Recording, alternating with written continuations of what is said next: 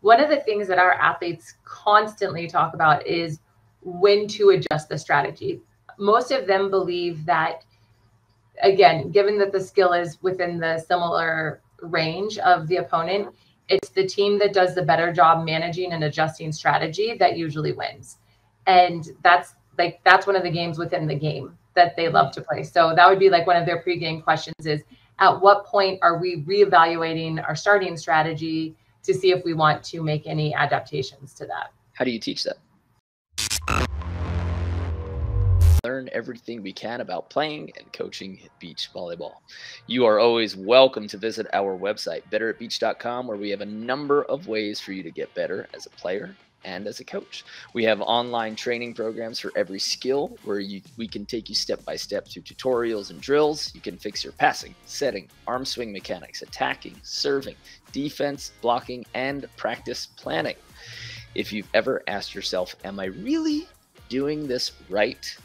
Like I have for so many years, and I did for so long.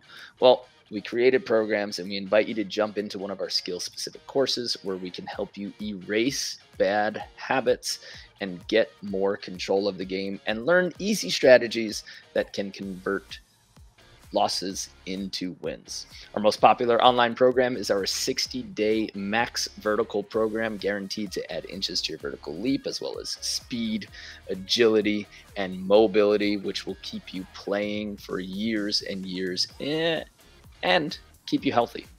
So we provide online coaching and mentorship from real professional athletes and coaches, and it's perfect for people who want a coach to take their game to the next level.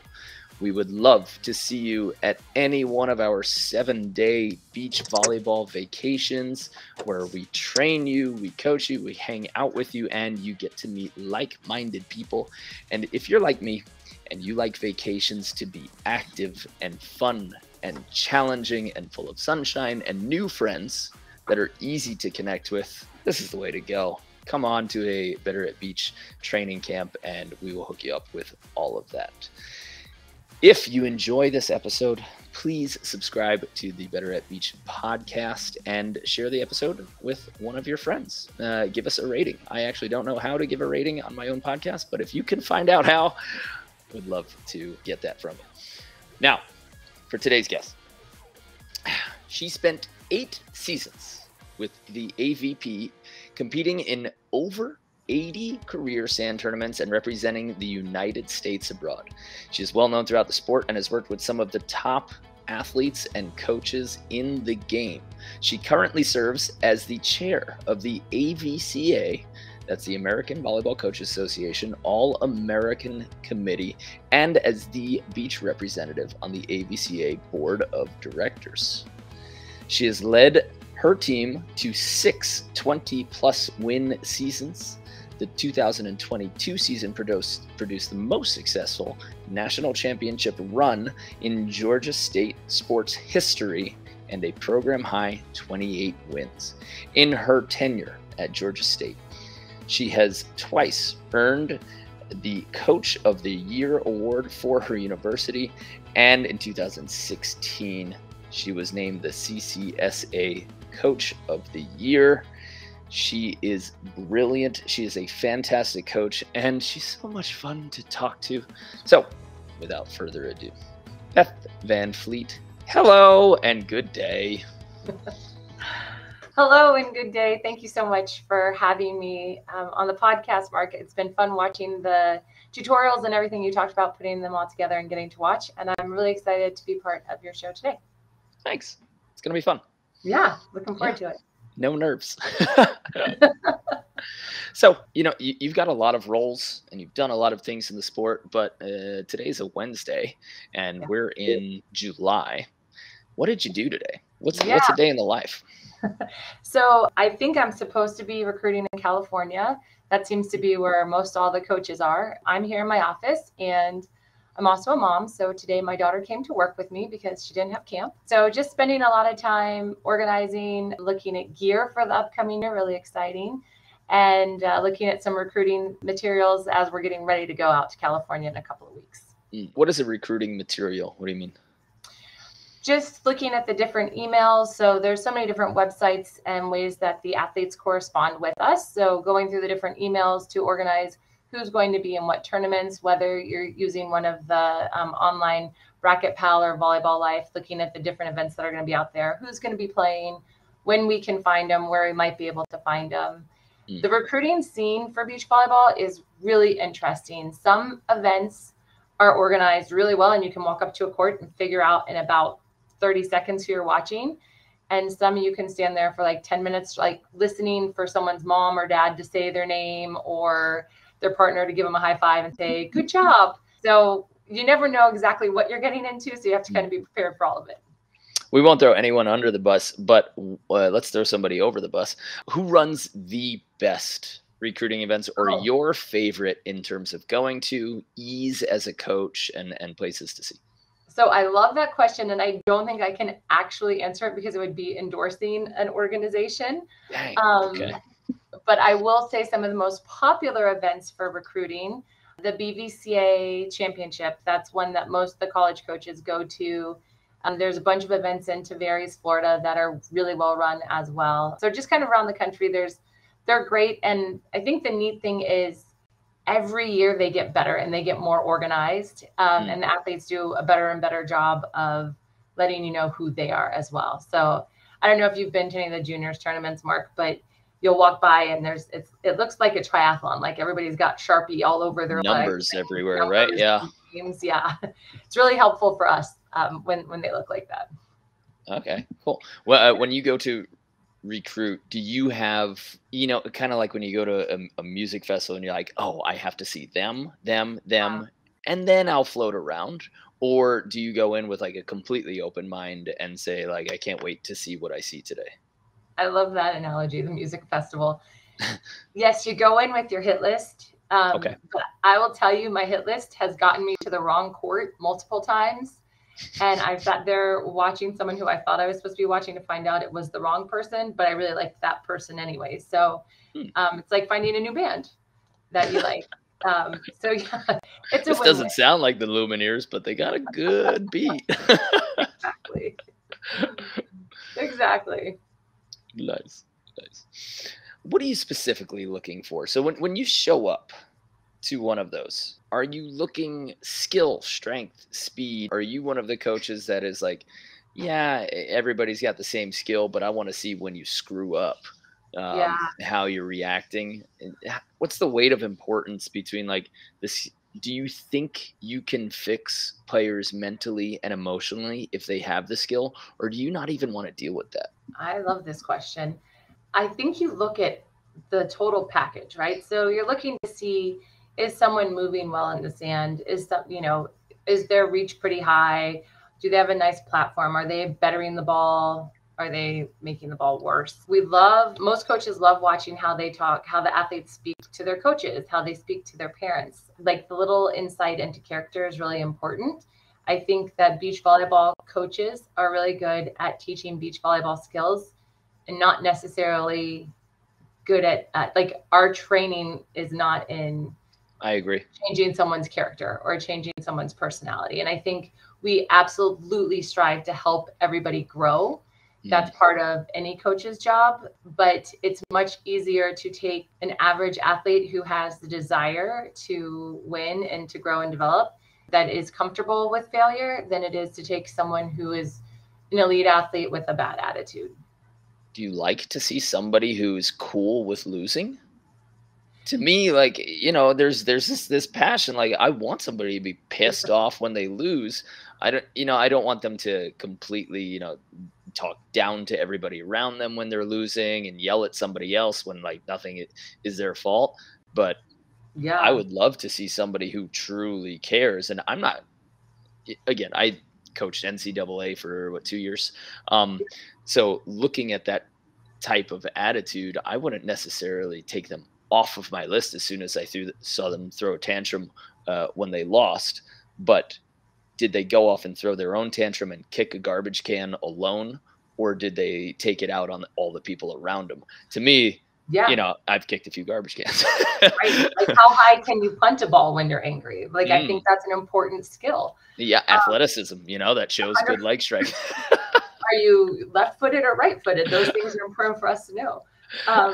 So my dad was huge in my upbringing in sports, and he raised me with, show me a good loser and I'll show you a loser. So that's what he told me before every match that I played throughout middle school, high school, club, everything, because he was someone that was going to go kick over garbage cans. And I think I would just look at it like, this is a learning opportunity. And generally, I think what I've learned as a coach is there are so many different ways to approach competition. And coming off the AVP, very much what you just described, I was like, well, if someone's not losing their mind after they lose, they are not motivated to win.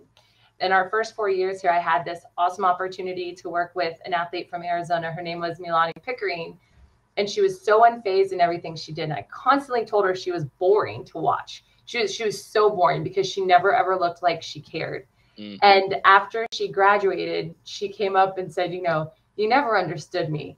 And I was like, okay, explain you to me now that you've graduated and I can't help you with beach volleyball anymore. She's like, I worked so hard not to have an emotional response to a point, because if I had a blank slate going into the next point, I could get that one.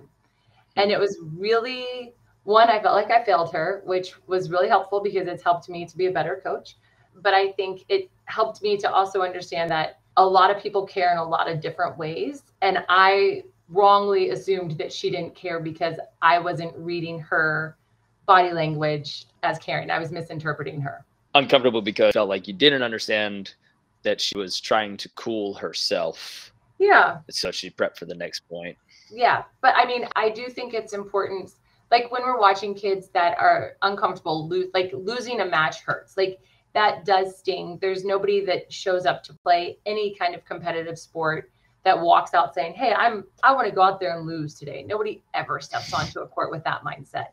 And I think in the process is what's most interesting to me is, if you are losing in a game, are you still trying as hard as you can? Are you still communicating? Are you still strategizing? If you've lost a game, that might be a different response, because at that point the game is over and there's no hope that you can get the next point.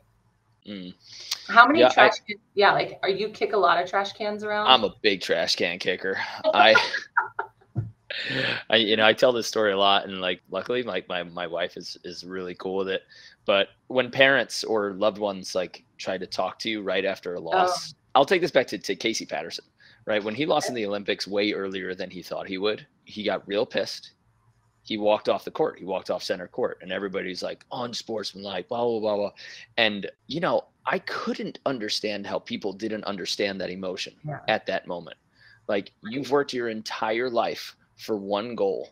You're there, you're on the stage, and then it goes completely the opposite of everything you wished and wanted for.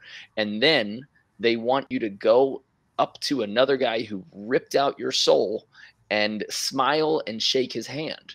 And it's just like, yeah, I get sportsmanlike conduct, and I get, you know, being able to show up at that moment. But how do you leave zero room for, hey, here's your dream, and I'm going to smash it to pieces in front of you, and then be nice to me. Right. You know, I completely felt for him in that moment. And he went backstage. He went, shook both their hands. He's like, hey, man, sorry I flipped out. Great match. Done. But I don't want to talk to anybody directly after a loss, directly after some losses. There are some losses that were like you hit some goals that you wanted to hit. Maybe it wasn't the win, but sometimes you're looking at matches, you're looking at partnerships, you're looking at teams, and you're saying, hey, what is our actual goal? Is it beyond this match, beyond this tournament? And are we building up to that so we have incremental goals for ourselves? Or is it, you know, that we should beat this team?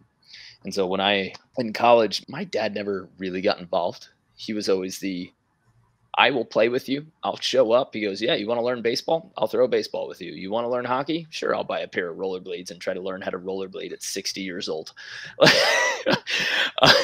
But this one time, like after college, after a really tough loss, he just started talking about it. And he's like, you know, you guys didn't have that energy.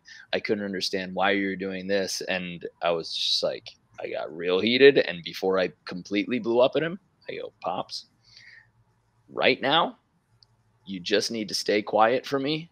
You need to pat me on the ass, say, tough game. And then I will come and talk to you about volleyball and strategy and tactics and energy when I'm ready. But you need to let me like simmer for a while before I flip out. Yep. And my wife lets me do that. You know, she at same thing at tournaments, all of her friends like, oh, look how sad or mad he is. Like, go help him, make him feel better. And she's like, That let is him impossible. cool off, then we'll come back. Yeah, you know, that's why like in boxing matches they have that little minute break in between rounds. It's like go to your corners, literally go to your corners and In a moment. Come back. Yeah, it's so interesting because people process sports losses so differently. For me, the moment that a game is over, no matter what stage, how big or how bad it was, I am still in the moment of knowing I gave my best. And so I am pretty good for probably 15 minutes to an hour after I lose. Wow. And then as I start reflecting after an hour mark, I start having to monitor, you know, if my daughter's around, I have to watch what I'm saying because the emotions start creeping into it after a while for me. So like, I think I'm a bit of a late processor. Yeah. You got a slow simmer. Yeah, exactly. Do you, for your teams, for your college teams, do you have talks about the game directly after the match? Or are you the type of like coach where it's like, hey, let's get back on the bus. Let's go home. We'll talk about this on Sunday or Monday or whatever. That really depends on the pair and the situation. And I'm very much like you. Like after a tough loss, the last thing I ever would wanted to do is sit there and listen to my coach tell me all the things I just did wrong and why I lost. Because at this level with these athletes, they all know. I'm not telling. If I sat there and reflected on the entire match, I'm not going to tell them anything that they don't know in that moment. And so oftentimes if we had, you know, something that we were trying to accomplish, like, hey, we did this, our strategy was to do this, we did that well. This is why they beat us, or this is why they won, and just kind of open up the conversation for the pair that we're looking, you know, or just that we're talking with. And sometimes they want to have a conversation and sometimes they don't. And it really, really just depends on, I think, on the level of the game, the level of disappointment. The one thing that we always do is after a win, we reflect on it as though we lost, especially if it's close. Because if you know, squeak out a 16-14 win in the third set and you're feeling great about life and you go run on to whatever is next and celebrate, well, the team that almost beat you is sitting there reflecting on, dig in and learn. Then you're learning so much, right? And so you're going to play them again. And so it's better in those moments if you sit there for a second and reflect as though you lost. Like, hey, what are a couple of things that we didn't do well that we would do different if we played this game again? And then take notes on that for when you play that pair again. Yeah. Why did we lose 14 points? Right. That's so interesting. You know, there's like AVP, there's so many differences. For example, why do so many people stay at the top of the AVP? Is it skill or is it just repetition? Because you get all these qualifiers and qualifier teams, and I did it, you know, when I was young. You show up on Thursday, and play one match, two matches against a medium level team, and you lose, and then what do? You go out, you party, booze because you're in a new city and you're in your early 20s, and there go the next 3 days without you playing volleyball because your flight's on Saturday night or Sunday. Meanwhile, all the better teams spend the next 3 days playing against better and better and better competition. So now you traveled across the country to, you know, play for 2 hours and then waste 3 days. You would have been better off if you stayed at home and practiced every single, 2-3 hours every single day, really. Yeah. No, we used to, when I was in that process, I remember going to players' parties and looking around and realizing it's like, oh, actually the best players aren't here. Like this is everybody who is actually not playing anymore. And I remember I was playing for a little while with Sarah Lynn, and we would say, like, this weekend, are we packing to party or are we packing to play? Like, what's the place that we're going to? What's our draw look like?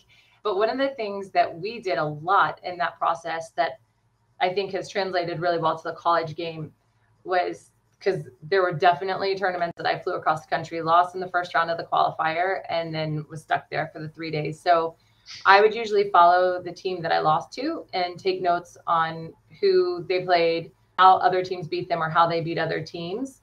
And I had like this whole Excel spreadsheet. I totally geeked out on it, but had all sorts of notes on all the teams. If I would have won that game, the path that I would have had to play because I wasn't able to play for those 3 days. You know how much you talk about like, or they used to talk about like Karch's black book, you know, that he had like notes on every team. And if you played on his team, you got to see them for the first time. I was pretty disappointed that I didn't keep stellar notes. I'm still playing the same freaking guys. You know, it's been what, 13 years, something like that, of playing AVPs. And it's like, I should have extensive notes. And I realized a couple of years ago I didn't. So then I just started developing this like fully question led thing so that our players could have it at Better at Beach. It's not complete yet. I think it's still like a month and a half from being complete. I love that. But it's got all the questions that you should ask before a match and that you should ask after a match. You know, like, hey, like, what strategy are we actually going to do? Who are we going to serve? Where are we going to serve them? And then why? I think in my 20s, it was always serve this guy tough. Yes. You know, it wasn't. Now it's serve him short. Why? Because he's a power athlete. He likes a long run up approach, and we need to mitigate his height because we're small blockers. So we're not really going to stop him from hitting hard unless we shorten him, you know, and we have to bring him inside because he likes to hit cross. So that's why we're serving him short middle. And it's like, that never happened for the decade of my 20s. So now I was like, one person really hard. How should we serve them? Aggressively. Great. You're brilliant. Yeah. Well, I think it's really interesting too, like going through those questions pre-game and post-game. One of the things that our athletes constantly talk about is when to adjust the strategy. Most of them believe that, again, given that the skill is within the similar range of the opponent, it's the team that does the better job managing and adjusting strategy that usually wins. And that's one of the games within the game that they love to play. So that would be like one of their pre-game questions is, at what point are we reevaluating our starting strategy to see if we want to make any adaptations to that? How do you teach that? How do you, do you have hey, at this point, this is when we always check in. For me, it's like the technical. Like the technical is your first real reassessment. And for everybody who doesn't know what a technical is, it's the score when the total score reaches 21. So 11-10 or 12-9. And that's when I'm like, okay, we've attempted this strategy, or we should have attempted this strategy long enough to get at least some clues. Do you have a hard line where you say this is when we check it back in? We don't have a hard line. I think it's really different if you have a coach, because we have potentially 5 pairs playing at once and only 3 coaches. So if they don't have a coach, if a pair doesn't have a coach in the box with them, then absolutely at the technical, or if one side takes a timeout before the technical. But then if you have a coach in the box with you, it's really easy to check in on the side changes based on what tendencies are starting to pop up. And so it's really one of the conversations I have with my husband very often. I'll be like, well, we asked them to do this. And he's like, what do you mean you asked them to do something? I was like, well, I suggested maybe we serve the other person to her sideline. And he's like, you don't tell them what to do? And I'm like, absolutely not. I can't tell you how many times I'll make a suggestion to a team and they're like, yeah, we definitely don't want to do that. I'm like, this is your game to play. I am just here to support you. I'll tell you what I see. I'll tell you the tendencies that we're picking up on. But ultimately, the decision-making and the power needs to be in the hands of the athletes and not the coach. So if I'm on the sideline, barking orders at them, they're not actually learning any problem-solving skills. And so I think that's where that strategy adaptation comes in, because by me suggesting something and them saying no or them saying yes, they have to have the reason why that you just kind of like, why we don't want to change this because, or we do want to change this because. And I think that's one of the coolest things about this game is there's not ever a right or a wrong thing to do. And it's really easy, sitting on the sideline saying, oh, you should be doing this the whole time. But if you have a different read or a different feel in a game, that's important, that's worthy, that's valuable. And I think it's important to follow that until you realize it's a dead end and maybe the coach was right to start off with, or maybe not. I like having players figure out. And I think, I think maybe like most teachers, most of our teaching comes from our failures, like our pains. And I think that my lack of paying attention to what was happening in game there, you get the end of the game, you lose on a cut shot that you missed, and you blame the entire match on that cut shot that you missed on game point. And so you go for the next week and all you hit is cut shots. And it's like, hey man, you passed to the back line like 5 times. Yeah. How many points did that lead to? How much did that drop your hitting percentage? Yeah. So I've 2 questions for you. Do you think that there's a type of athlete that with a coach can exist or be better now than before coaches were allowed? Because to me, somebody for so long who did not pay attention to what was happening in game, if I had a coach on my sideline telling me what was happening and what should happen next, then all right, now I can just go out and be a warrior, bang my head against the wall and do whatever they say. Are you seeing the same athletes as when you competed on the AVP, the same type of mindset be successful, or does a coach allow a different athlete to be successful? So you have all different types of personalities, right? And where we are with the juniors piece today, there's just not kids that don't have coaches anymore. They grow up from the time they're 12 or 13 in a club. They only play beach volleyball when there's a coach present. I asked at a clinic a couple of years ago, I was like, hey, how many of you ever play without coaches present? And so many of them raised their hands, and I got so excited. And they're like, yeah, there's not always a coach on our court when we're at tournaments. And I was like, oh, okay, that's not what I meant. But I think, part of you in your 20s, part of it is ignorance has a little bit of bliss too.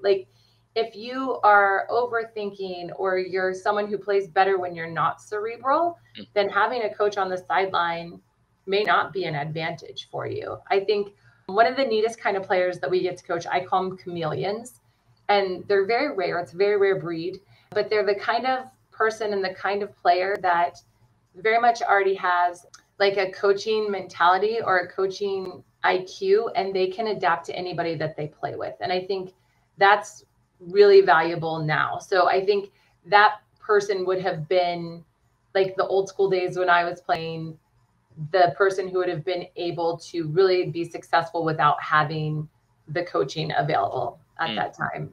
And I think that's one of the things we ask our athletes a lot. What information do you want from us? Because some of them want very little information. Some of them want to know what defenses we need to run. Some of them want to know what the other team's defenses are doing. So it's really specific what is helpful for each person. And I think in order for a coach to be effective, you have to know what that athlete or that pair wants to hear. Because I know from my indoor days, as soon as my coach started saying things that I didn't want to hear, I would make eye contact, but I would be processing or thinking about something else. Oh, so you would do the respectful thing by looking at them so they think that you're engaged, but you mentally disengaged. Interesting. Yeah. So, but I think there's just so many, what I'm learning now is there are so many different kinds of athletes that come from so many different types of backgrounds. And they all have this common goal of wanting to be great beach volleyball players. And I think, yes, there's the skills of bumping and setting and spiking, but then there's the skill of communication, the skill of vision, the skill of courage. There's so many intangibles that are involved in this game and this equation. And I think it's really neat to see how different individuals mix that. And then when you find a pair that really works well, I don't know, and I'm sure you felt like this, when you play with someone who makes you better and all of a sudden you're accomplishing things, you're like, I didn't know we could do that. I think that's one of the neatest, like, magical moments that this sport can offer someone. Yeah, they're usually 6'9". I was gonna say, or maybe that's how people feel when they play with you. I don't know. For a long time I was the opposite. I was probably too brutal. So you know how, like you said, you would kind of look at somebody but disengage.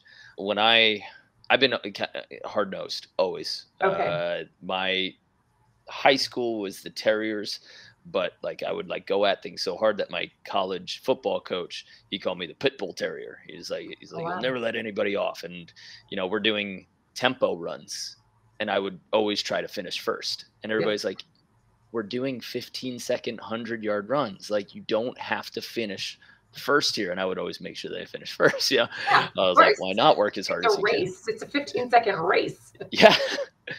So I was pretty lucky that I had a few guys on my college team that we looked and acted similarly for hard work. Like Hudson Bates, who's now the associate head coach at Ohio State. Yeah. He's doing a lot of high performance for USA volleyball as well. But me and him, hard work looked exactly the same. There's like anguish on the face. You put your head down, and whatever you had to hit, whatever you had to sprint, squat, you just did it. And you made sure everybody know. Then you go to some other partners later on, and I probably ruined their relationship, because when I looked at them physically, they didn't have the look of hard work in that moment that I associated with what it was supposed to look like, quote unquote. And I had to learn in a big way, with like talks with my mom and a few other people, that hard work looks very different from person to person.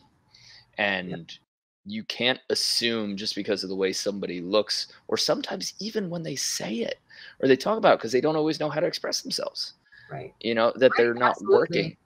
So I was really, really, really hard on a lot of partners. Some partners really, truly didn't show up, consistently from day to day. Some were not actually working hard, but there were some who were working hard, but they just didn't project it in the same way that you did. Yeah, absolutely. What a great growth opportunity too. And I feel like that carries on to the rest of your life outside of volleyball. I feel like that's one of the neatest things, is learning how to read people. We had, very similar to what you're saying, Chelsea Rice, who is playing right now on the AVP. She played at Georgia State. With Bonnet, right? Yeah. They had a huge weekend in Denver. She was playing with Brooke Weiner, who was another player here. And Brooke communicated a lot. She wanted a lot of eye contact, a lot of high-fiving. And when pressure was on, she would talk more. And Chelsea wanted to be focused and calm and ready for the next play. And it was in the fall. We were doing a bunch of pairings, and we took a timeout. And Chelsea was like, Brooke is freaking out. She's so nervous. She won't stop talking.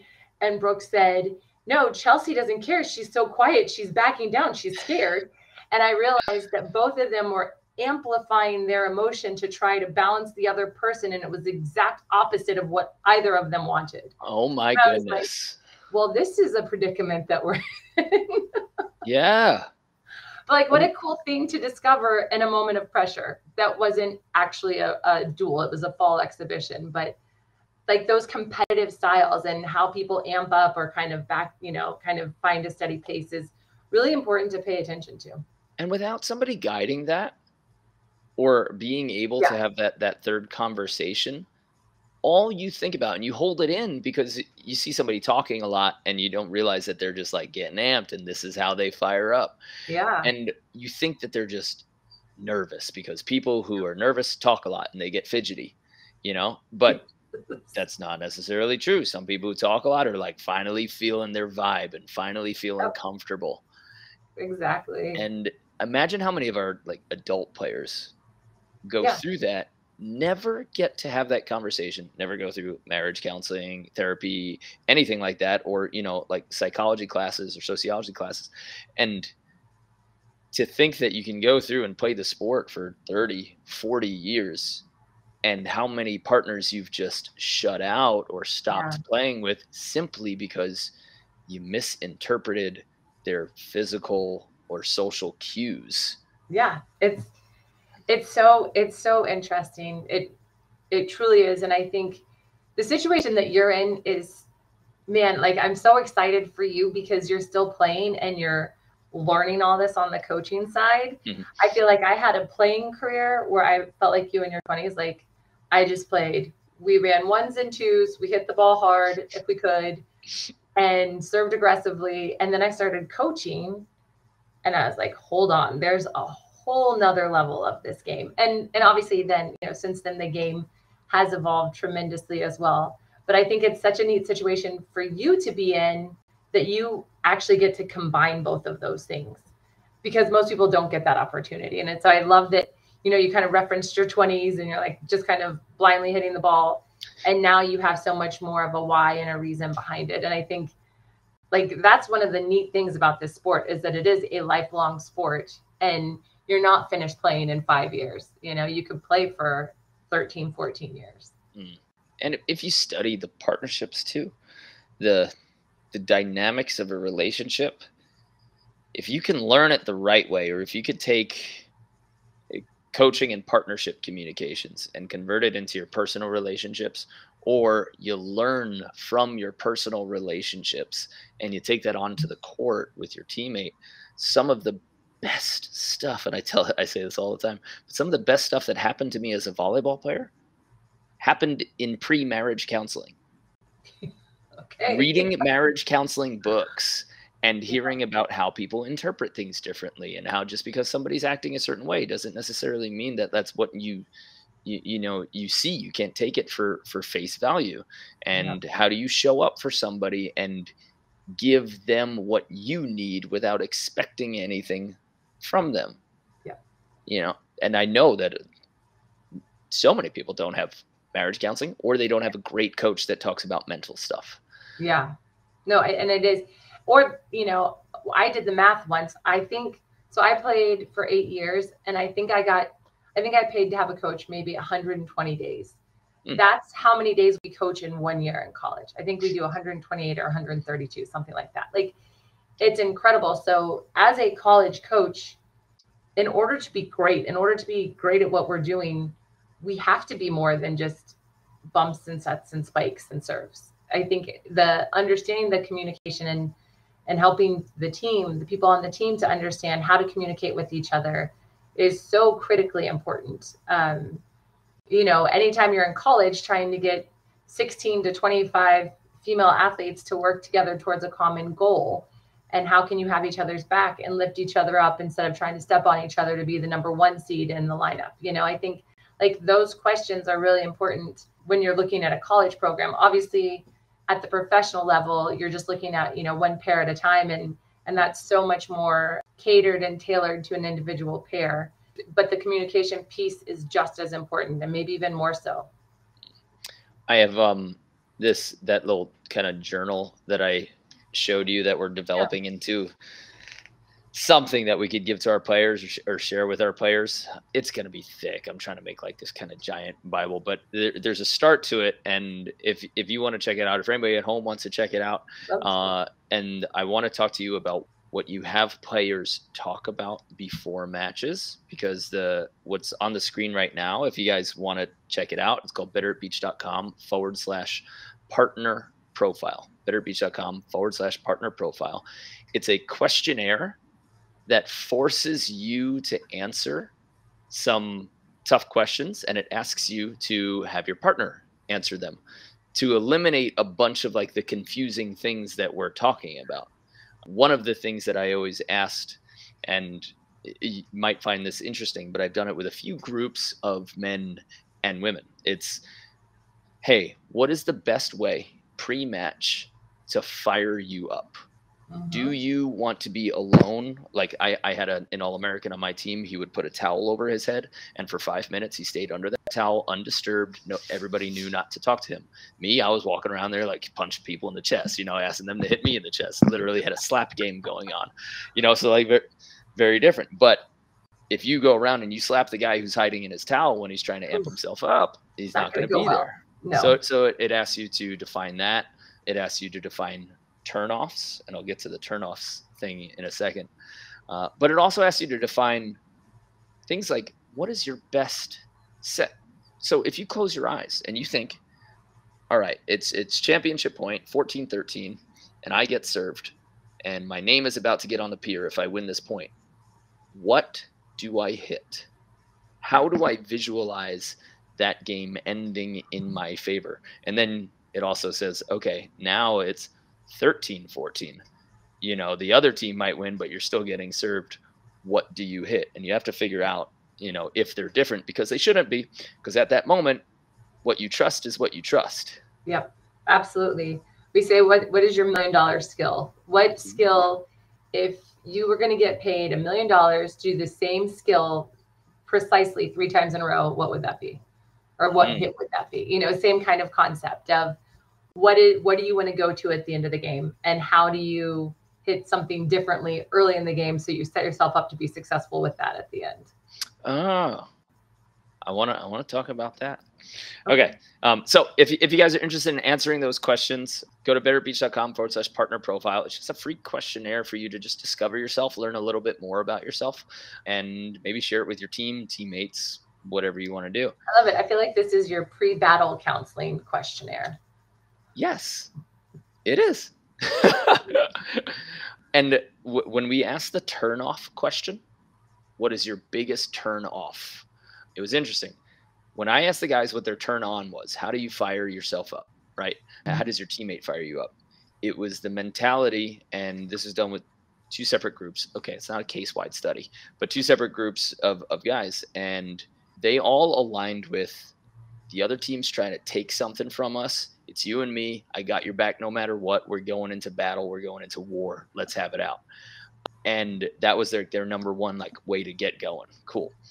For the women, this is all the open women. Their number one turn off, it wasn't across the board, but the number one turn off, most common, was being mean to the other team or overly aggressive. And I was like baffled. And I was so glad that I learned that as a coach, because then as a coach, then I took that back to my wife. And when I'm telling her, like, you're not good enough, like in the weight room, because that's what fired me up. Like, you can't lift that. And I'm going to show you what I can lift. That completely. She's like, I don't like that, you know? And I kept thinking, like, we can't work out together, because she kept getting mad at me. And it wasn't her getting mad at me. It was me saying the wrong thing to fire her up. Yeah. It's like the whole but it's so funny, those different mentalities, different things that work. And if you don't talk about that, you will literally make a great athlete into a terrible one and a terrible partnership. Yeah, you can lose someone so quickly.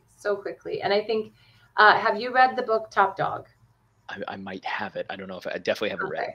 Because they talk a lot about the differences in men and women and how they compete and what the odds are and what motivates women to compete and how they compete. And in general, like, one of the things that they talk about is if you go into a pre-K classroom, right? So for the most part, kids that are, you know, somewhat unsocialized, and the boys will generally be playing in groups, and there will be a clear hierarchy. Like, there is one boy that's in charge, he's running the show, and everybody else is doing what he says. The girls will be generally playing with only 2 girls at a time, because it's really important for them to stay very even and to feel very even. And so I could see that, like, just thinking about that, if someone's being mean to the other team on the female side, it's a little bit against kind of something that's ingrained in what it is to be female. Whereas the guys, like you were saying, are all about like bonding to go battle or battling to go bond. And I think that that it makes a lot of sense. It makes a lot of sense to me. But it's a really great book about competition and how it's different between men and women. Top Dog. I'm going to add that to the list. Check it out. Thank you. I love getting new books. Well, so long as they come in audiobook form. Yes. Okay, so what conversations do you ask players to have with each other before a match? Right before a match, they don't really have to talk much, because all the work should be done at that point. Mainly because the way the college is set up, we know, going into this weekend, we're playing these 3 schools. These are the 3 pairs you're most likely to play. And we can do all the prep work for that before we even get close. And so it's much different from a pro event where you have no idea who you're going to play next. And so we get most of the work done during the week before we get there. And then usually right before a pair is getting ready to play, we'll review strategy, ask them if they have any questions. One of my biggest roles as a coach is to remind everybody to start their workouts on their Apple Watches, because that is highly distracting when someone realizes in the middle of the game they did not start their workout. Start your workout on your Apple Watch? Yes, you have to make sure that you have your workout started. Well, and then like so many different athletes have the Whoops and things like that that are tracking, like everything is tracked. And we don't do it as a university, but a lot of different programs have different tracking for rest and recovery and work and all of that. So those are really popular right now. So we make sure everybody's watches are started, and all your players play with Apple Watches? Not all of them, but the ones that do, they care a lot about their, Interesting. Do you think those are providing a ton of value? I've debated getting the Whoop and the Apple Watch and like tracking it, but I go, you know what? If a watch tells me that I'm not fully recovered today, but I still need a practice, I'm going to go get that practice. Like, I'm going to take care of my body as much as I can. I'm going to get as much sleep as I can. Sure, a nice reminder will be there. But if something gets in my head telling me like the day of the match that I'm 60% recovered, like, how is that going to? That's not helping you. No. So I've for that reason, I've stayed away from them, even though there might be some value, but sometimes there's all that information. It's too much information. It's too much. I feel where I am in my life, I feel like I know my body well enough to know that I would override whatever watch told me anyways. But I also prefer to like navigate without using GPS all the time. And so I think it's just more of like people that are dependent on technology. Like our old assistant coach, she would crack me up. She always used GPS and would go through so many different toll booths. And I'm like, could you read the sign that said toll? And she's like, I didn't see that. I was looking at the GPS. Yeah, I don't know how my mom and dad still can't get to the airport from our house. Like, it's 11 minutes from our house, and they did it for 40 years without the GPS. Right. Now it's like, guys, you turned this off. All right.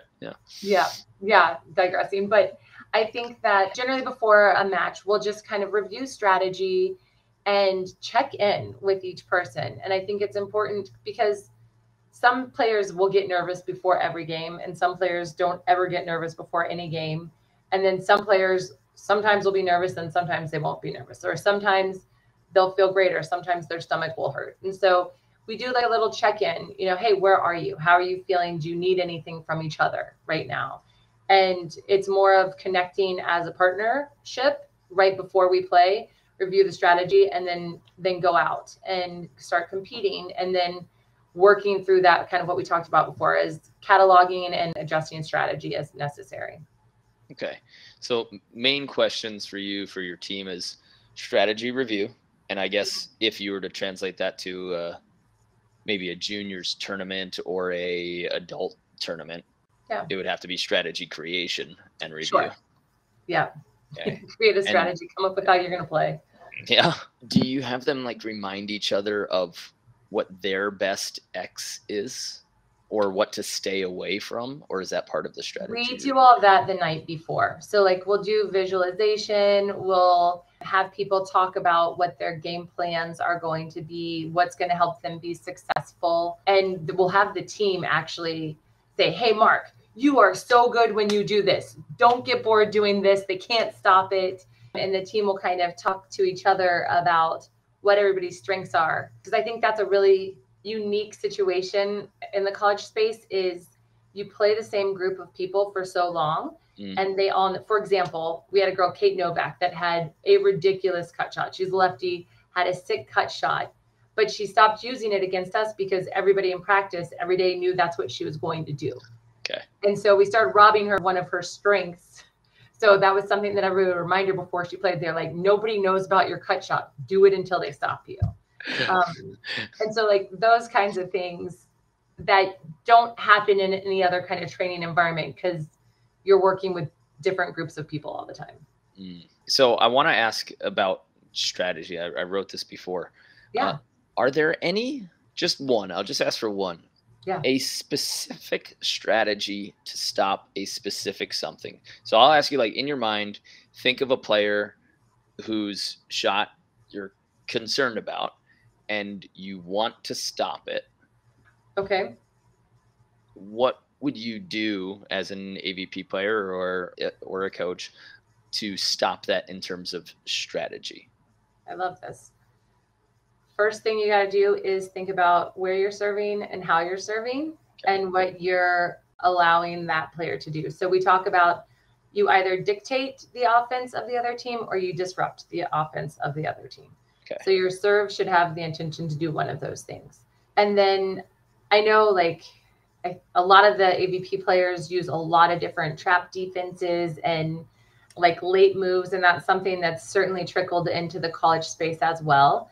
And it's been really fun studying other teams too and figuring out, oh, they do this and we do this. So we generally, I'll say we steal great ideas from other teams all the time. If we see somebody doing something great, we steal it, but then we name it after them, so we're not taking credit for it. But I think that one of the things that we saw LSU doing a couple years ago really well is their defenders. Like they'll figure out who the attacker is eye checking. So if they're looking at the blocker or if they're looking at the defender, and then they'll use the person. So if I'm getting ready to hit and they know that I'm looking at the defender when I'm getting ready to hit, they'll use that person as bait to get me to hit into the block or to get me to hit at the blocker. And so I think just with some, little late jukes with the defender, if that's who the attacker is looking at, you can get, it's really crazy. It's like a little bit of a Jedi mind control. You can really get people to hit what you want them to hit. And I don't know that works at the next level, at the professional level, but it's really fun watching the cat and mouse game at the collegiate space. Yeah. One of the first teams to publicly announce that they were doing that, maybe good, maybe bad, but they still won some championships afterwards, so people haven't caught up, was the Norwegian guys. Yeah. Andy and Christian. They said the first set is about trying to understand the other team's why. Yep. Why they choose to hit certain shots. Is it because they see a block opening? Is it because they see where their defender was? Brad Keenan, who's now the coach of Arizona State, playing the AVP for a while, he just said, well, if I needed to shoot or if I thought it was time to shoot, I didn't look at the defender ever. I just felt where the blocker was and assumed that there wouldn't be anyone because it's so rare that people double up. Right. Okay, so how does somebody know what an attacker's eye sequence is doing? Like, obviously you have to look at their eyes, but do you run a series of tests? I mean, okay. So we have a series of different defensive series that we'll run to figure out, if we don't know already, to figure out who the attacker is watching. Our very basic general assumption is that blockers watch blockers and defenders watch defenders. Interesting. It gets confusing when you have split blockers, but it's really, in general, probably, I don't know. You think bigger people want to hit? Bigger people want to hit, but they also, if you're a blocker, then you know how to beat yourself, right? So if you're a defender, you kind of say that one. If you're a blocker, so if you're a blocker, because you said bigger people want to hit, but it's more of, I think, if you're a blocker, you feel more comfortable beating the person in your role because you know more of what they're capable of doing. Okay. Whereas if you're a defender, you might feel more capable of beating the person in your role because you know what that role entails better than what a blocker's role entails. And it's by no means 100%, but it's just, that's kind of where we start from. And then we see if we can prove ourselves correct or prove ourselves wrong, and then kind of go from there. Like that. I've at one point I started writing down a series of plays to run. I'll run a standard line block where you put the defender in the cross and you put the blocker down the line. And then whatever swing they did, I have to keep one of my variables the same in order to actually run an experiment. So if I go to a 2 and I switch both people, I'm not really going to get a decent amount of information. So then, okay, I'll run a 1, and then I'm going to leave my defender staying in the cross, but then I'm going to run a 4 block. Yeah. Right? So Now I'll try that. Now, okay, did we run an early 4 block or a late 4 block? If you ran a late 4 block, then he might still not have seen the blocker necessarily. Right. So it also depends on your timing. So a lot of those experiments, they're so imperfect because you could have a blocker who's like, I ran a 3, I ran a 4, we can't get him. And it's like every motion that you do is so obvious. Like when you're on the ground, we already see you leaning. Right. So they know that you're going to go that way. And the other piece of it is how consistent is the set on the other side of the net? Like, is the attacker in a position where he or she has vision every time? Because that's sometimes they just guess, right? And so I feel like that's one of our general rules is you do something until the other team stops you 3 times, or you try it 3 times until you decide to move away from it. Because we think once is luck, twice is coincidence, and 3 times is skill. Okay. I don't know. Just a general rule of Same thumb. thing 3 times. And that might, okay. I like that. I think keeping those stats, and that's going back to like what I was saying in the early 20s, is some I never did. I never kept in-game stats. So when somebody asked me, if you were to ask me in a game, like what's happening, what's going on, what should our next move be? If you can't count in your head the number of cut shots that somebody's hit in that set, you're not there. So now I'm constantly challenging myself to say, how many times did they hit that? How many times did they hit that? And then if I get that number, great. Now, what positions were they in when they hit that, or what did we run? But I don't think enough players right now keep those statistics. And that's why I asked also that coach question of, are there players that, don't pay attention to stats like I wasn't, that the coach provides now an unfair advantage for that type of player, whereas somebody who is always keeping stats anyway, like the coach is basically a moot point because they're like, I had those in my head. Of course I know. Of course I knew that. Tell me something I don't know. Yeah, it's really interesting because I think you can also get to analysis paralysis, right? Like if you're trying to think too much and read too much, you get to the point where as a player, you're too afraid to make any move. And so I think we try to keep especially for the defenders, you just catalog the last 3 plays or the last 3 things they did when they were in system, or the last 3 things they did if they were out of system. Okay. Keep it really simple and play in the present.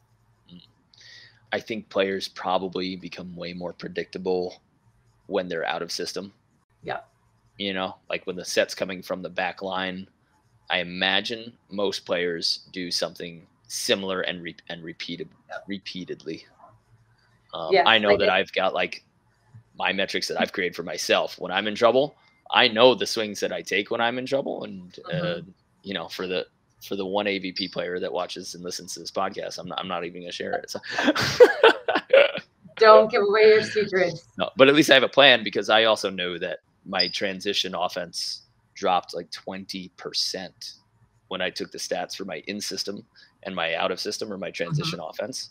All of my errors came when I was in transition. So I was like, I have to stop the bleeding before I can actually improve the situation. Yeah. So then I just came with a plan of like, okay, let's do this in a safer way so that there's no errors. Yeah. You want to play clean. You want to have a couple of errors. If you don't have any errors, then you're playing too safe. You think so? You think in transition, you should, this is something I discuss a lot with coaches and players. Yeah. In transition, is the goal to get a kill, or is the kill a bonus? Oh, I like this question. The goal is to win, obviously, to win when we're in transition. So that's a stat that we pay a ton of attention to. And that's usually, if we're signing out the same percentage, it's the transition errors that cause you to lose. So it's not necessarily the transition kills. It's that you don't, I guess that is. So then you don't want to be making errors in transition. But if you're giving away a bunch of free balls, then you're making it much easier for the other team to score against you. Yeah, I think there's a difference between free balls and getting somebody uncomfortable. And I think I just practiced against Nick Lucena yesterday, and it was fun studying him instead of competing against him. In the past, I've always competed against him. This time I was just like, what do you do? Yeah. And I noticed that he's incredibly good at well, I've always known this.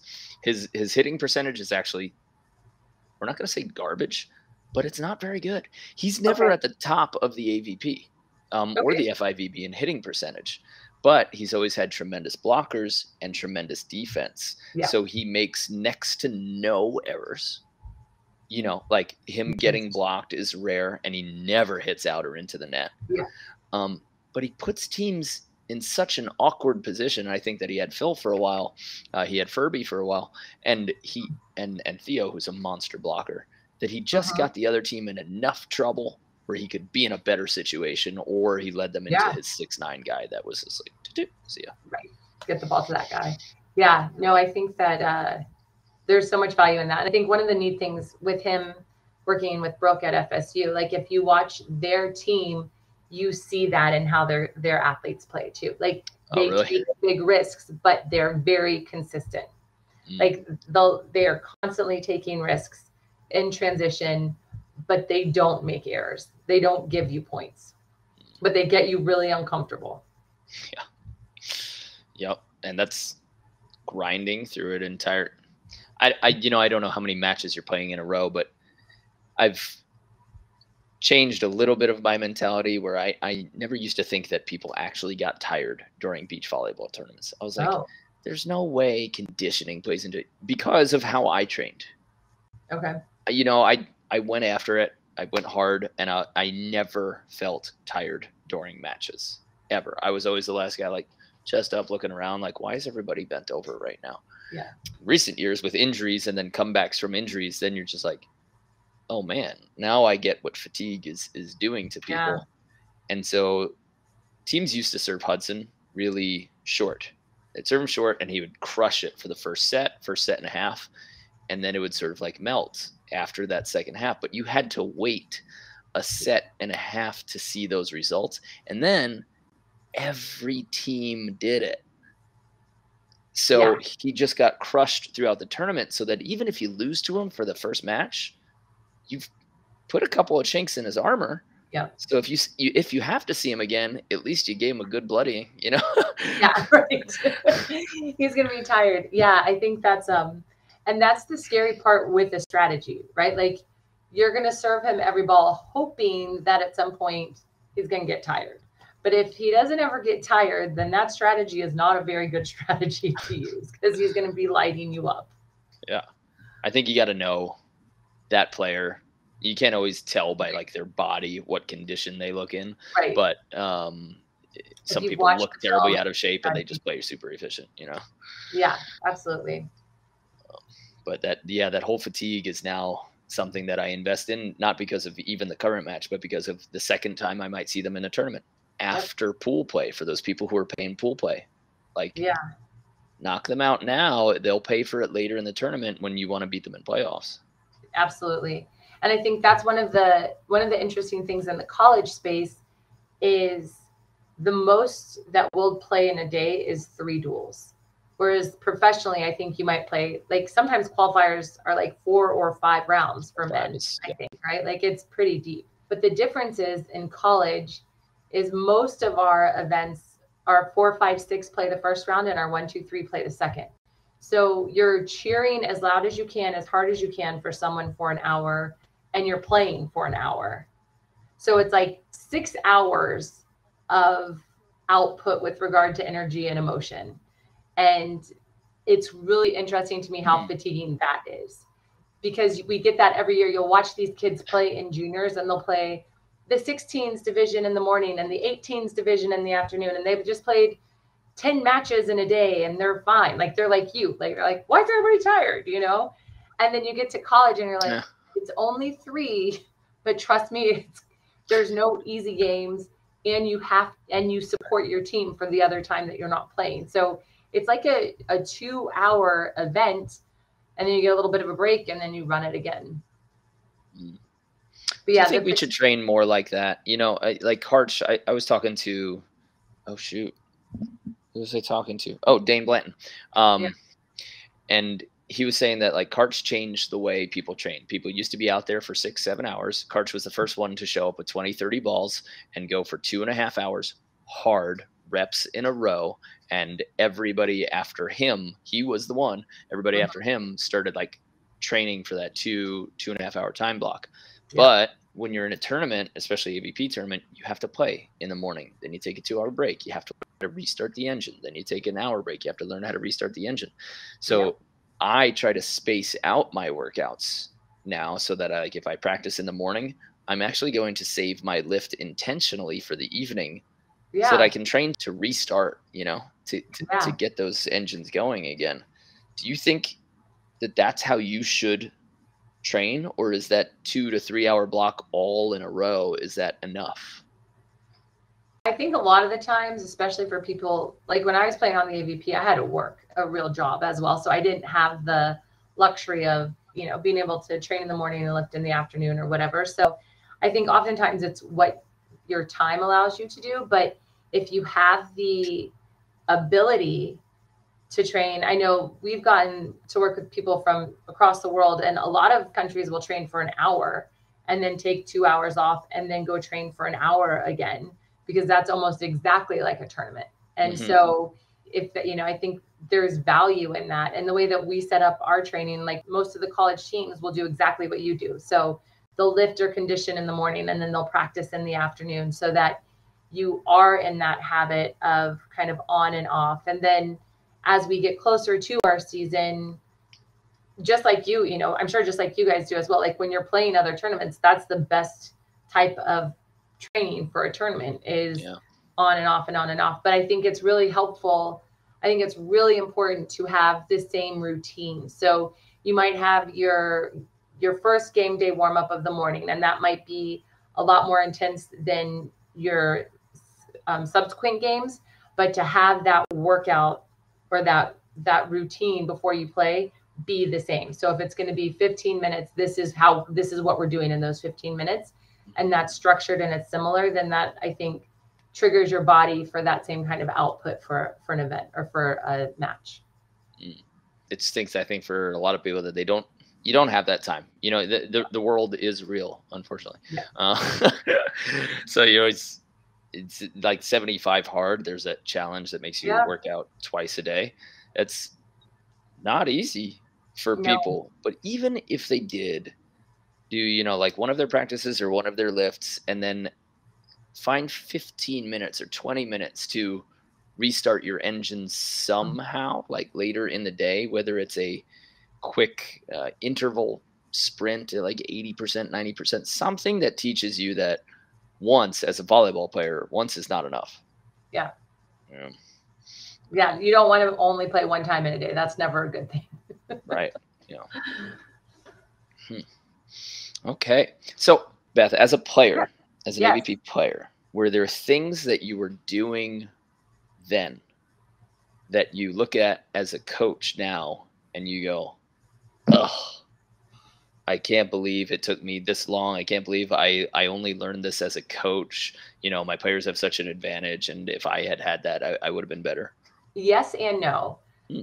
The complexity of offensive systems and defensive systems has developed so much since I played, but it all seems like common sense. So I don't know why we didn't figure it out then. I remember we would try to run plays where we were passing wide, like a lot of what the wide pass and the option play, like we would play around with that in practice, but we never had the courage or maybe ball control to run it in competition. But I felt like when I was competing, I got really lucky and was able to work with some incredible coaches. And every single time I worked with a coach, I felt like I learned something new that I would be able to incorporate into my own practices for the next couple of weeks. And so I think like that commitment to learning is consistent and has been consistent, but it's just, it makes me kind of crazy. Like when we played, we ran one of three defenses 100% of the time. Like we didn't have any kind of variation. It was really tricky if we ran a back set, and so I think now so many systems have, switched to mimic a little bit more of the indoor offense of the zones 1 through 5 and the tempo with the 10, 20, 30, 40, 50. Like it is, I think for a long time as a player, I was so excited of how messy beach could be that I loved that. Like I loved kind of seeing like, what can we get ourselves out of? Like how out of system can we be and still be successful? Because coming from an indoor background, you can't get out of system. Like if your machine is not working, it's not successful. And so I think I may have been resistant for a while of really trying to be more methodical in the beach game, but that's what it's evolving to. And I think it's a really fun way of doing it as well. But yeah, so when I look back at my career, we truly, like, we ran ones and twos, and the two was the current day 4. And then Oh, you never ran just a natural 2? No, never would. No. We ran we ran a 1 and a 4, and then we had one play natural 2, unless you got a really short hitter that likes to bang. Yeah. That's the only time I'll do. When I know someone's too short or they can't jump high enough, but they want to, right. And they want to bang, I'm like, come on, you're going to tape it. I'm going to get a free ball. A natural 2 is good for the ego players, I think. Yes. Yeah. Yes. But yeah, we felt like we were really ahead of the curve because we had one defense that we intentionally doubled up. And we're like, oh, this is and it is crazy how many times we would score when we would double up on our defense. And that at that time, we never thought, hey, let's see how we can develop this in other ways. They're like, no, this is it. We got really fancy. We have 3 defenses instead of so I think that's something, just looking back, especially with how much time I committed to learning and trying to understand the game, that it never occurred to me to kind of push some of those walls or push some of those barriers. Were you getting coached at that time, or was that just all self-discovery? So I would generally save money and get a coach every couple of weeks, but I had the opportunity to work with Todd Maddox, and he coached at the Bishop School in San Diego. And he lives in South Mission, where I lived, and he was like, I'd be really interested in literally experimenting and seeing, what it's like to coach a beach team, because I've only ever coached indoor. And so my partner at the time, her name is Susanna Manoli. She and I were like, I know Susanna. Yeah, we'll be your team. We'd be happy to be your team. And so he was amazing. We would train. He was a teacher, so we would train from 5:45 in the morning until like 7:45, so he could go to school. And we'd practice things, and he'd be like, if something doesn't work, we'll throw it out and we'll change gears and do this. And so we got really lucky to get to work with him. And his approach to the entire game was, don't let someone score on a bad shot. Like, if someone can hit a ball straight down, we're going to give them that. And that's not a repeatable thing. But what's repeatable is bad shots. So we're going to come up with ways to stop that. And so we just all kind of learned together and grew from there. That's cool. Yeah, it was those mornings, like when you can't feel your toes in the sand and the sun's coming up, and you feel like, okay, I'm already winning. Like, I'm out here at sunrise, and this is going to be a good day. It's funny coming out to California, or like Hermosa, and you feel like a champ, You're like, all right, I'm going out for a 7 a.m. practice, and like I'm a ripped dude just on his 10th mile already going, and you're like, what? Like, I thought I was the hard worker here. and they're everywhere. Everybody's just everywhere. Like out getting fit and ripped and just doing it before work. Yeah, I loved living in Southern California, just for it's vibrant. Like, there's always people out. Work was important, but I really felt like people would work from 9 to 5. Like at 5:05, the Strand and the beaches are packed, and people are outside enjoying the weather, enjoying the sand and the sun. So I loved, and I fully understand I'm not here to get my work done, and there's 10 people that are working harder than me, and that's not what I came here to feel. Right. What do you miss the least about California? Oh, that is a great question. I don't think there was anything that I didn't love about being there. Like, I can't say traffic, because Atlanta traffic is equal to whatever is in California. So I feel like that was like a horizontal move. I definitely missed being far away from my family when I was on the West Coast. Like that was Okay. hard. So that would probably be the answer. But I had such a wonderful chapter of my life, getting to live out there and explore the entire world of professional beach volleyball. It was so much fun. Yeah. Cool. I had somebody who grew up in the Southeast, moved out, made a bunch of money, like did really well, and then he started saying like it's too fleeting. He goes like every one of your group of friends. He's like in Little Rock, Arkansas. If somebody leaves your volleyball group, there's like this hole that can't be filled. That's true. And but he goes in California, somebody literally moves out of the state permanently, and they're kind of just replaced by another guy, and you kind of miss them, but then boom. So he just didn't feel like the bonding and the tightness of community was strong enough for him on the beaches of Southern California, like the beach communities, just because there's so many tourists or like 4 or 5 year people coming in that it's so transient, I guess you could say. Yeah, but that's also I think why people move out there, because like we all moved out there for selfish reasons to pursue something that was important to us. And when you're in that mindset of doing something that's like chasing your dream, you're not there necessarily to make a bazillion connections. But I've always felt like the beach volleyball community is really tight knit, and I still have friends that I made in San Diego that I get to go back every summer. I'm so excited to go see them. But I can see that it's maybe less substantial friendships or connections that you make. But I feel like a lot more people out there in the volleyball. Maybe that's what it is. In Little Rock, Arkansas, there's maybe only 10 people in the volleyball community, and in California, there's 1,000 people. Right. So you can avoid the people that you don't like. Right. Like in certain towns, like especially the town that I grew up in the summers, like the guy that you didn't like, he's gonna be in your friend group for the next 20 years. So like just get used to him and deal with it. And there's something good about that. There's something wholesome about not just parting or being able to avoid that or that person. You have to work with the tension. You have to grow up around that. I think that's important. Yeah.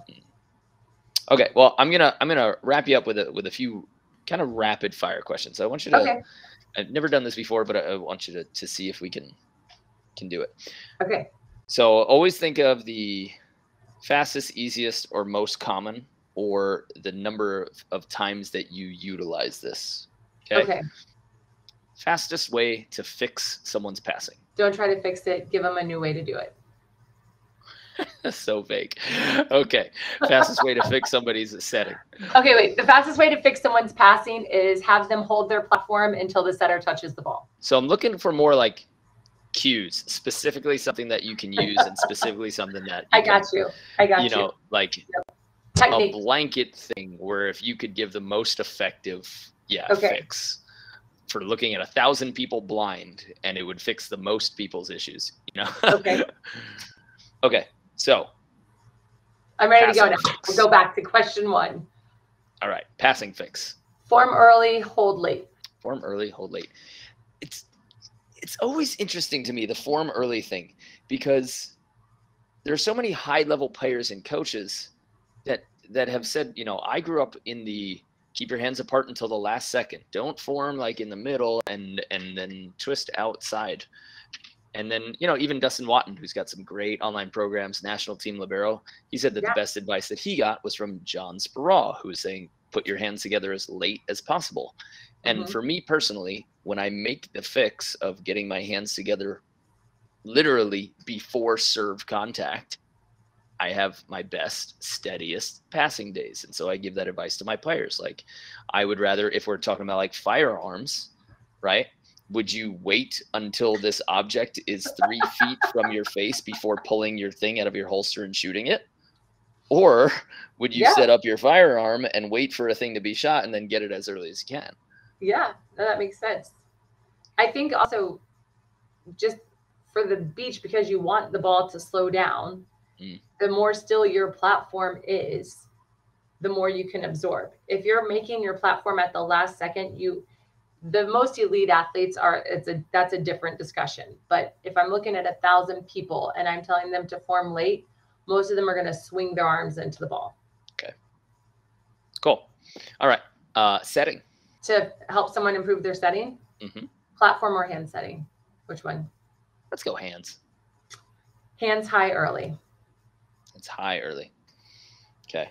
Like up above your head, or like positioned by face or above forehead? Pouring a 2-liter of Coca-Cola on your forehead. Nice. Okay. Attacking. Hard step close. Like aggressive pop. Okay. And then the last one I'll go is floor defense. So ground defense. Ground defense? Yeah. So not like blockers. Oh, okay. And how to make someone better at that? Yep. Blanket statement. Know what your priorities are. Could you elaborate on that? Yes. So in every defense, you have a primary responsibility and a secondary responsibility, and you want to make sure you're taking those two. If you're trying to take all of the possibilities, you are not going to make any plays. And so I think it's really important to know what you must take, like what is going to piss off your partner if you don't dig that ball, and then what you should get, and then know what you're leaving. I love that. I love that so much. You see so many, I would say young and fiery players, but you see the same 40, 50, and 60-year-old players who they get so pissed every time they lose a point. Yeah. And then you see an AVP player who claps once after a clean kill and resets it, and they kind of, wave a hand at their partner and they're okay with it, knowing that the other team is supposed to score the majority of the time. Yeah, absolutely.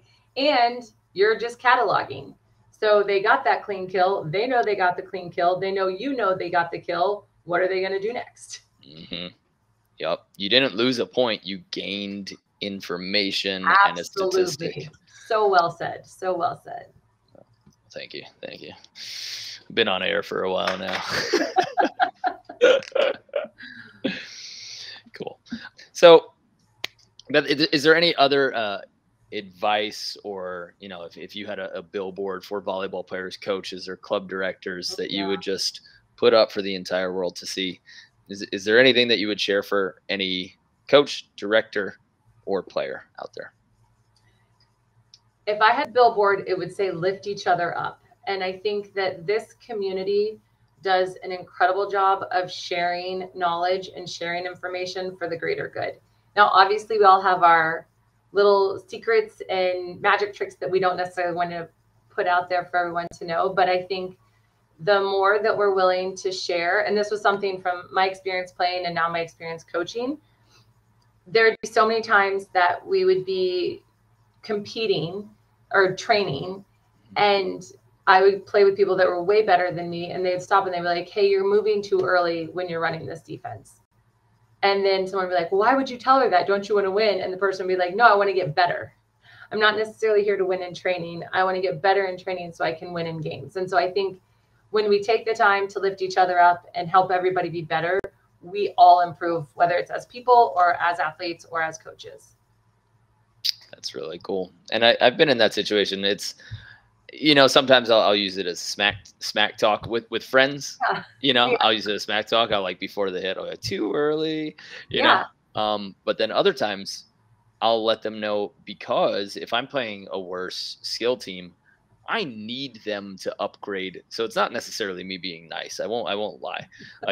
I need them to upgrade their defense quickly if I'm going to train against them, so that I get challenged appropriately.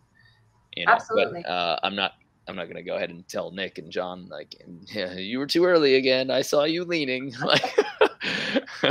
Yeah, they may not need those pointers, but I think it's really helpful when we share information. And that's something in our practices at Georgia State that we encourage people to speak through the net to help each other. We definitely have games where you have to heckle and talk smack so that you get used to it, in real competition as well. But I think also that might be the difference in the men's game and the women's game. Kind of how you said women, one of the turn offs was to be mean to somebody on the other side of the net, right?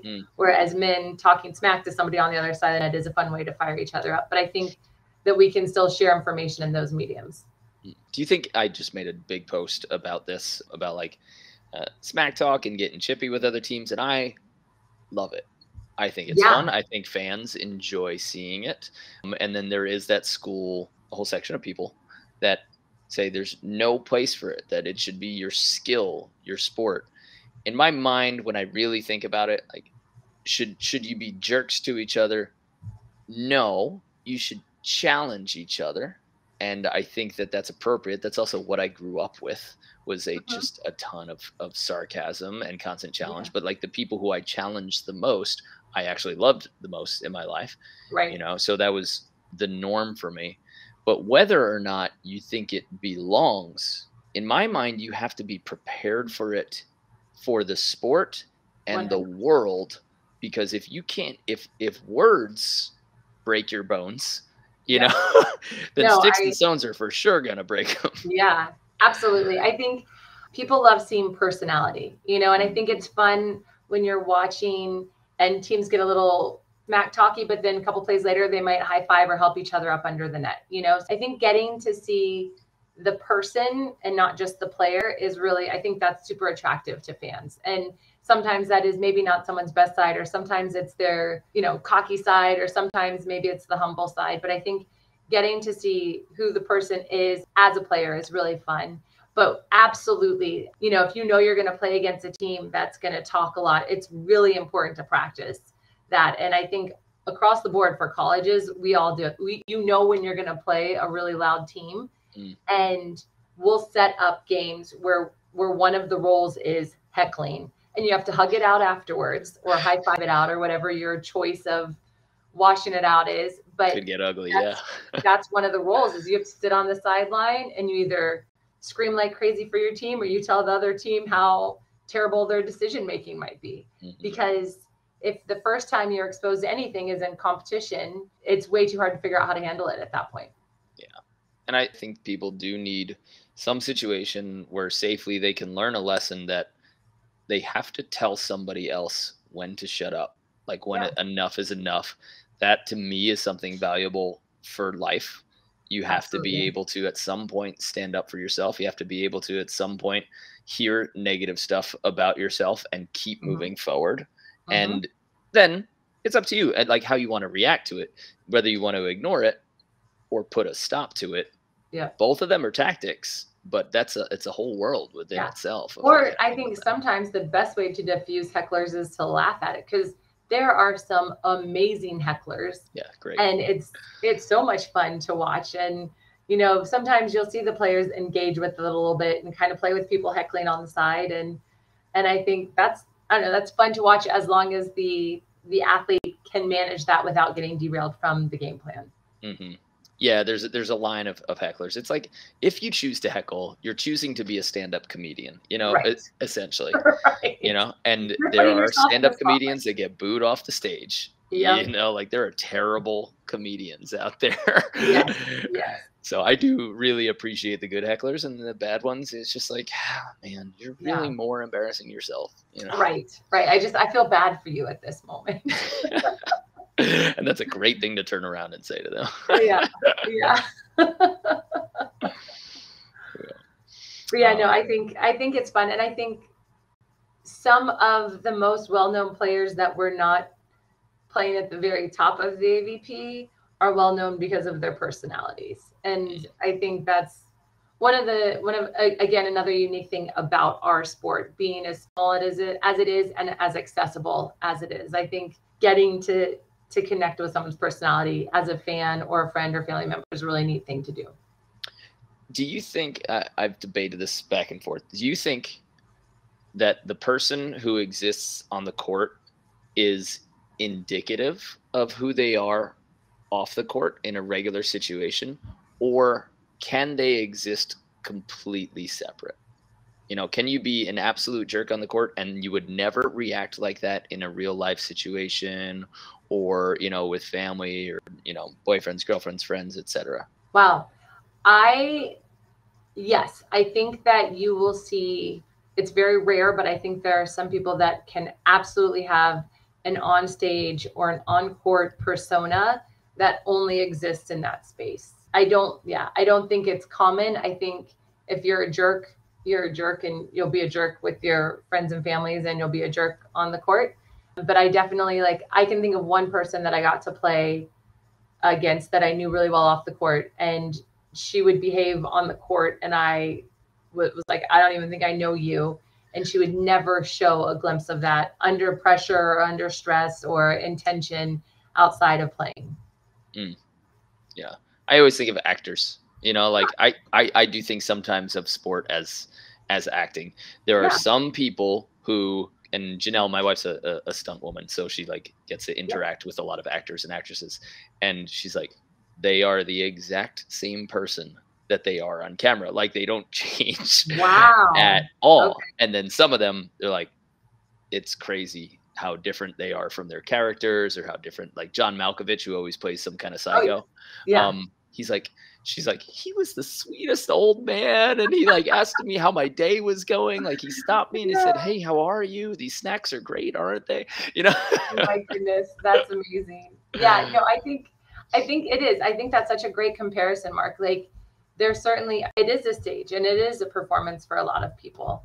And they can have very private lives off the court that have nothing to do with how bold or big they may be in competition. Yeah, I'd love to see the John Malkovich of beach volleyball. Who do you think is the farthest person, guy or girl, professional player right now, from who you would assume or know they are off court? Like, where do you see the biggest I don't know a ton of professional players right now. I think I probably have to start there. Okay.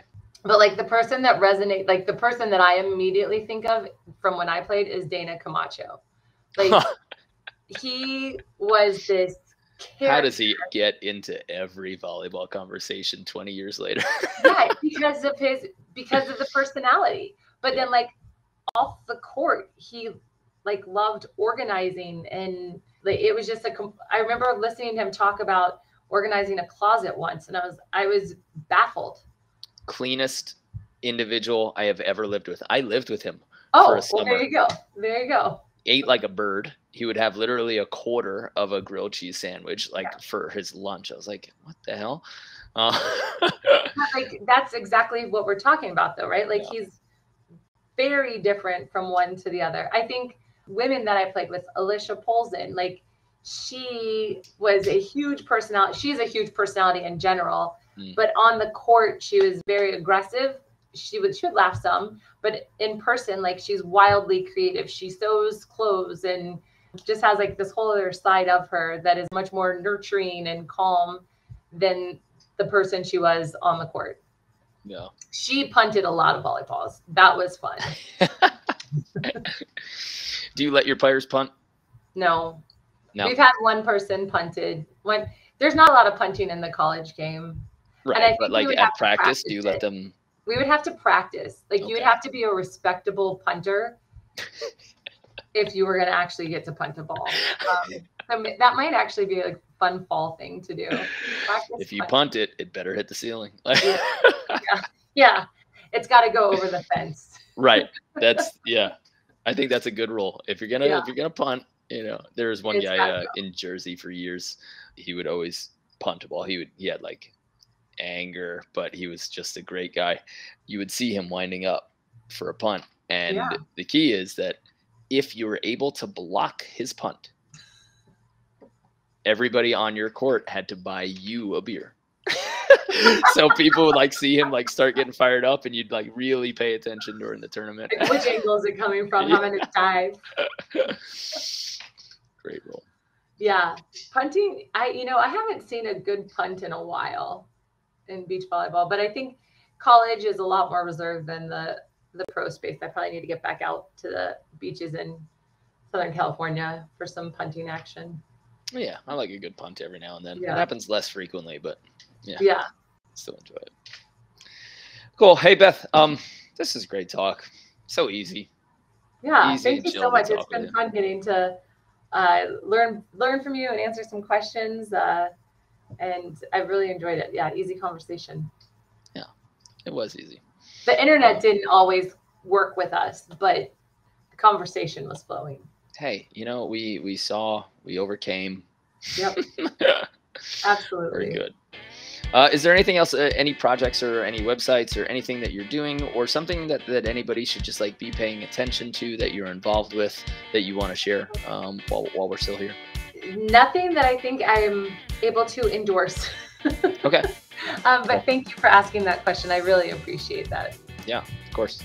And you guys can always go ahead and follow her. Her links are below. You can check out Georgia State University Beach Volleyball, of course, the AVCA, American Volleyball Coaches Association, and you can check out her as she leads the future of the sport as well as the current. You know, you're one of the most powerful personalities in our sport right now, and it hides. But thank you so much for your service and the direction that you've given the sport. Thank you. And I'm just super grateful to be in the sport. I think, again, going back to a story about my dad, when I decided to move to San Diego to play beach volleyball, he's like, this is the worst financial decision of your life. And at the time, I told him it wasn't a financial decision, it was a life decision.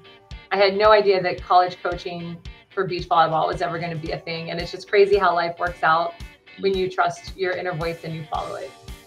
I like that. That's your billboard right there. That's my billboard.